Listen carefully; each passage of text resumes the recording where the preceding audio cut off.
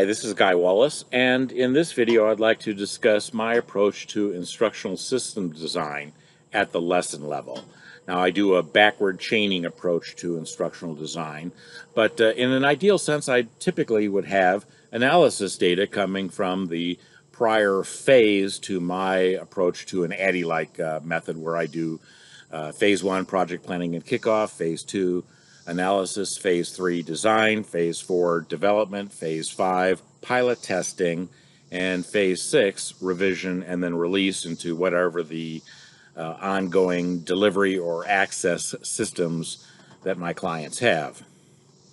I don't always have analysis data, and sometimes I have to jump in and start the design and back into analysis data, if you will. And so what I'd like to convey in this video is a time when I met with a brand new client. One of my clients at AT&T Network Systems back in the early 90s introduced me to one of their peers who had a need for developing some instruction. And by instruction I mean standalone job aids, if you can do with that. Job aids embedded in training where the performance is tricky and you can't expect people to memorize things, and maybe you don't want them to, so that you give them some form of guidance or job aids or performance support. Workflow learning is sometimes referred to. Or you address training where you're trying to help the learners memorize knowledge, memorize skill sets, because perhaps in their performance context there's no time for any referencing of any kind of materials to support their performance. They have to have that committed to memory, and it has to be at the ready. But this new person, prospect that I was meeting with, started to describe their request. And I did my best active listening to let them know that I heard what they were saying, and then I probed further with additional questions, trying to understand their performance. And then we discussed how we would go about doing this. And when I mentioned doing analysis before design, before development, they thought that, that wasn't necessary, and we should just be able to kind of jump in and just do it, as the phrase has become known. So I had recently, or just previously, back in 1990, created a thing called the lesson map. And this was my intent to use a facilitated group process with a group of people and to actually design a modular training and development event. And the modules within an event, in my language, in my framework, is a lesson. And the lesson is composed of information, demonstration, and application exercises. So I call them infos, demos, and appos. But so the lesson map is kind of the heart of my instructional design approach. And so when they decided that they didn't need that they could just tell me what needed to go in there, I learned from the late Joe Harless, never to say no, to always say yes, and I can help you even further if we do a little analysis. But it's not appropriate to always challenge a prospect. And so I jumped up to their whiteboard and I framed out my lesson map. And I started asking them about the objectives. At the top of my lesson map, I have the title and other information. I have a place in the format to capture objectives, both performance objectives and learning objectives. So, what do you be able to do, how to do, and then what you need to know to be able to do, and get that clarified. And then I have 3 columns, one for info, one for demo, one for appo. And there's always an open and close in the information column. But so I jumped up and drew out this format really rough. And then I asked them, so what about the how-tos? What will people be able to do after they've taken this instruction, this training that they wanted? And they articulated it, and I wrote it down really rough. I don't worry about the 3-part behavioral objectives and all that kind of stuff when I'm roughing something out. I just captured what they said so they would know that I heard them. And now comes the Socratic tricky part, where I'm asking leading questions, and like a good lawyer, you always know what you're kind of looking for, but oftentimes you don't when you're doing this kind of an instructional design approach. So I asked them, so what do you really need to know to be able to do and meet those performance objectives? That was the first thing that I wrote down. And I have 17 categories of enabling knowledge and skills. And so I kind of systematically went through all 17 of them and asked them, what about company policies and procedures? What about laws, regulations, and codes? What about internal organizations that you need to work with? What about, are there any external organizations you need to work with in order to be able to meet that performance objective? And I ran through all 17 of them and wrote down just brief little bullet points, if you will, in the place where I would normally put a 3-part behavioral learning objective after I had articulated the 3-part behavioral performance objective. But that's when you polish up a lesson map, not when you're first roughing it out, especially in an intake process. So I captured the key things that you needed to know to be able to do, and that was the first part. So then I went to the very bottom of the right-hand column, which is the application exercise or APO column, and I drew a box. And I said, okay, so here's the final exercise. We can consider this final exercise to be kind of the test as to whether or not the learners, the target audience, has the knowledge and skills and capabilities, the performance competence, to do the job. So what would that exercise look like? And because we'd already talked about the performance objectives and the learning objectives, I had a sense for that, but now here I'm Socratically getting them to say what that final practice would look like. And I always talk about practice with feedback. And so I roughed out a name for what they said and the type of exercise it was. Now you can use real work, you can use simulated work, you can use kind of a talk through of the work, like a case study might be, where you're not actually, performing tests to produce outputs. You're talking about various situations or whatever in a case study. But I like to go for real work would be ideal, but it's usually not feasible. I usually use some sort of a simulation of that authentic real work. What tasks do they perform to produce an output? And then we can measure both the output and the tasks that people perform in a simulated environment, training, instruction. So then my next question for them is that, well, so how many exercises would there be to actually make sure that people have had enough practice with feedback before they go back to the work? And at that point, I usually start talking about, 4 levels of potential application exercises. Sometimes you don't need that many because that's scary to talk about 4 sets of exercises for people. But I would talk about, you start off with, something that's kind of easy peasy, build initial confidence, and then you move on to additional desirable difficulties. So you kind of make it the next one difficult. And then you might make the 3rd application exercise, the 3rd APO, darn difficult. And the 4th application exercise, I usually refer to it as from Hades. All hell breaks loose, and now you're dealing with the worst case scenario. And we've walked you from easy peasy to difficult to darn difficult to from Hades. And that's kind of the acid test. Can you do something when we throw in all sorts of other issues for you to deal with? So I laid out the number of application exercises that they were willing to entertain at that point. I don't get too excited because most clients don't like the idea of lots of application exercises, practice with feedback sessions. They usually minimize the number that's really needed, but that's okay because we're just roughing something out at this point. So I put those together and then I asked them a question: do we need to demonstrate that performance? Put something in the demo column, the middle column of my 3 columns underneath the title and the objectives. And in the demos, what I like to do is I like to show people what those exercises are going to be. So it's kind of an advanced organizer for the application exercises themselves. And sometimes you can show, in today's world, back then we couldn't do this as easily, but we'd show a video of this is what the performance actually looks like. And maybe the target audience needs that because they've never seen it before, or maybe they've come from that environment and they know very well what that looks like. And then I also start talking about the slow-mo demos, where because the hand is quicker than the eye and we want to maybe slow things down, and today we might use augmented reality to point things out put little labels on the video, stop motion with the video, and point something out tricky.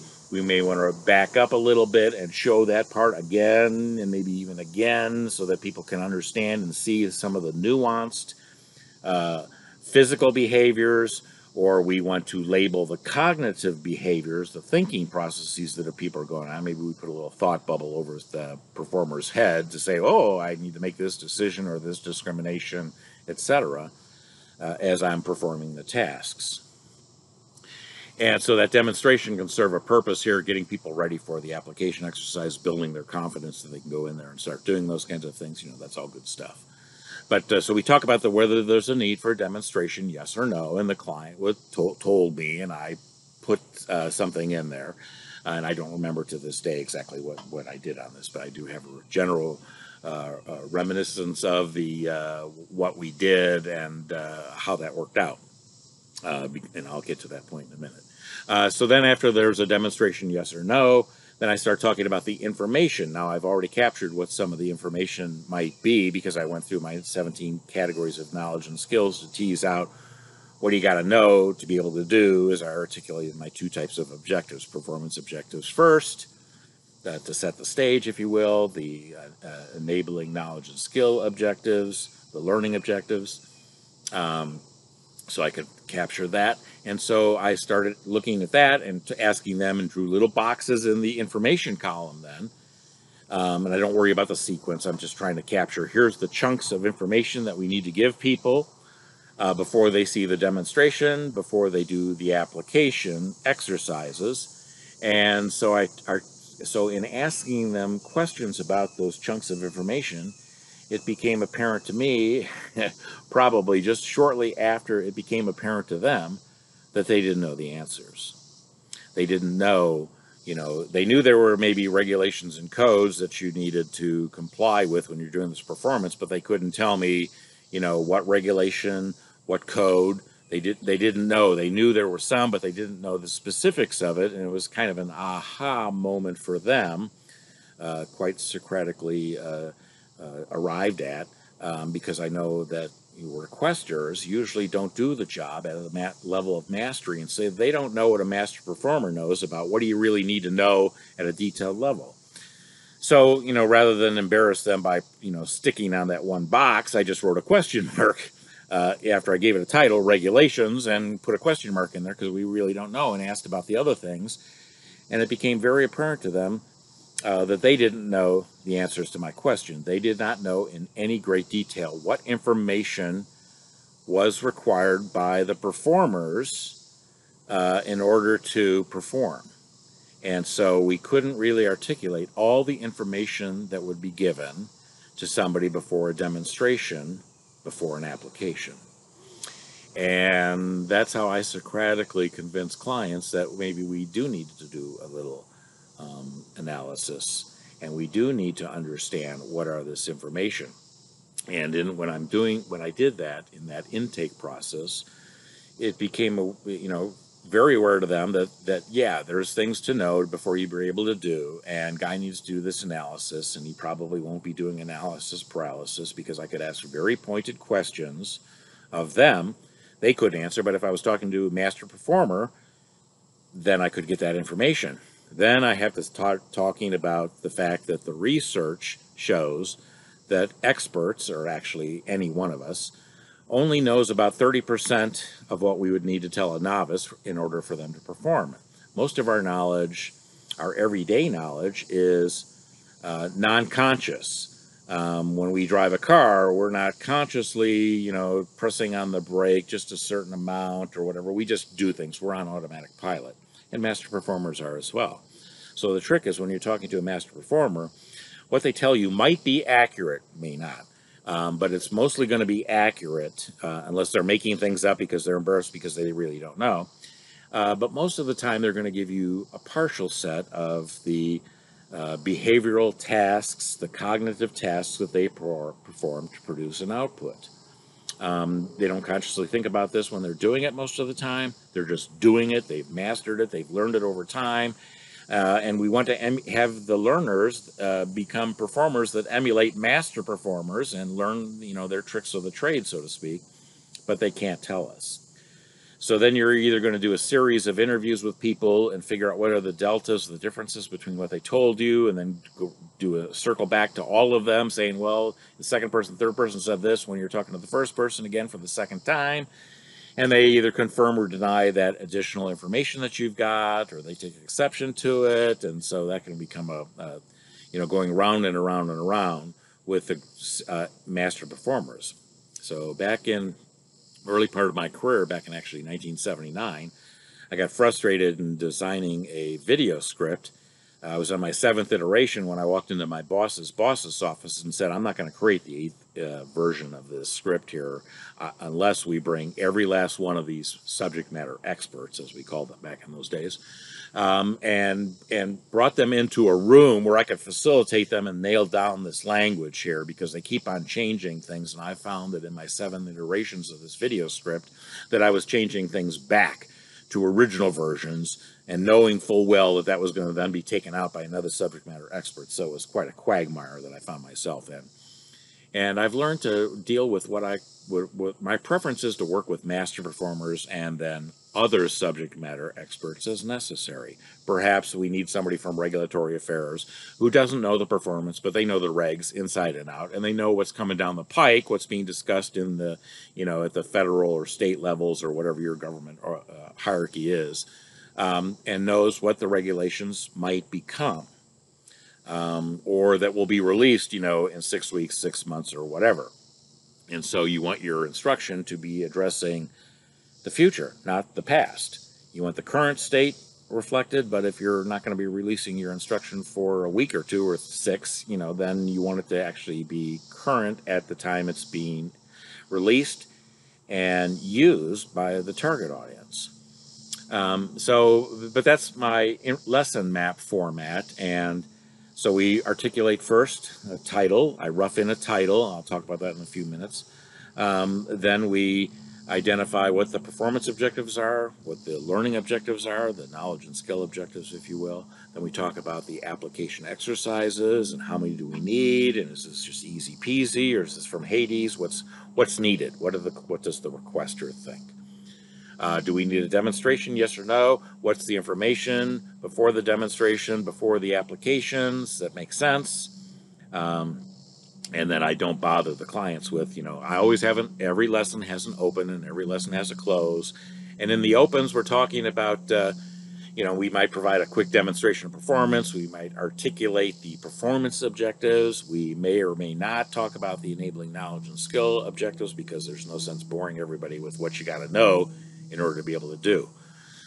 I also like to present a map to the learners at the beginning of every lesson. Here's the flow, here's the information, then the demonstration, then there's an application exercises. Perhaps then we're going to give you even additional information, and we may or may not give you another demonstration of how that new information folds into the application exercise you just did. We're just going to go from info to appo. We're going to give you new information, and then we're going to expect you to incorporate that into your practice and feedback in the next appo. And there could be a series of these kinds of things. So we want to, demystify the lesson, if you will, for the learner, the performer, before they start going through that. And at the end, in the close, we're doing several things. Then we might do a quick objectives review, make sure that everybody knows that we actually covered and they've, hopefully hit the objectives, the performance objectives, the learning objectives that we're driving us. We may want to have how this ties into future learning, future training, future instruction, future learnings that you're going to be participating in case there's a chain of lessons in an event, which again can be a chain of events. So if you've got a training and development event, as I like to call them, and it's got 4 lessons in it, and we're talking about lesson 2, we might talk about how this relates to lesson 3 and 4, so that it's, again, demystified. And then before we go from one lesson to the other, we might, sometimes we reserve this for later on, but we might do some structured reflection, and we might do some action planning, so that now that you've understand and thought about, what you've learned from this and how this is different from your past practices, how this might change your practices. All right, so what are you going to do? So, what's your plan of action here to incorporate this, to transfer this back to the job for you And maybe we want to talk about, what are some of the barriers to you transferring this to your job? What are those barriers going to be? Are they going to be people, your peers, your boss? What do you need to do in order to tell them about this so that it's not a surprise to them that you're changing your practices and the processes that you were taught in? And so what do you got to do to make that successful, to make the transfer happen so that you can have a positive impact back on the job for all of this? So so every lesson has a title, and objectives, and it has an open, information, demonstration, application, and there may be a series of those chains, if you will, and then there's going to be a close. Now back to titling. So I like to use what I call truth in titling, because I've been to too many training sessions, if you will, where the title didn't match what was covered, and I just like that. And that doesn't give people confidence. So I like to title my lessons and my events using the following kind of a structure here. If I'm going to cover something to an awareness level, I call it overview of colon, XYZ, XYZ. If I'm going to cover it to a knowledge level, and I'm not intending to give you any kind of a specific skill, I'm going to call it XYZ, and no preface before I get to XYZ, XYZ. If, on the other hand, we're intending to develop a skill in people, the title itself should, forecast that. So the preface to the XYZ would be how to colon XYZ, and then Guy always likes to put in parentheses, no kidding. Because that's our intent, is that you're going to have this particular skill, XYZ, by the time we're all done and the dust is settled. So that's my approach to backward chaining design at a lesson level. And again, lessons are the heart of my instructional design methodology. It is composed of information, demonstration, and application exercises, and I could have multiple lessons in an event, and there could be multiple events covering one task set, if you will. There could be some pre-event things that are done. There's the main event, and then there's the post-event. So the pre-event stuff is like a flipped classroom approach, setting the stage, some pre-readings or whatever, videos, whatever that might be, interviewing people back on the job site about this so you have an understanding of what the performance is all about and what the trickiness components are, what the barriers to performance are. You may be having people doing interviews. Then they come to the main event, where we're going to focus on either the awareness, knowledge, or skills, or we're actually going to go from awareness to knowledge to skills within a lesson, or 2 or 3 or 4 or more. We're going to close out the main event, and then there might be some post-event activities. We may have structured applications. We may have structured interviews or briefings that you might do with your peers and with your own management to tell them, this is what I've learned, this is how I'm going to apply this. So don't think that I'm, doing something radically different here than our past practices. And maybe management already knows that, and it's not necessary. So as always, it depends. Anyway, this is Guy Wallace, and thank you for listening to my approach to backward chaining the design of instruction.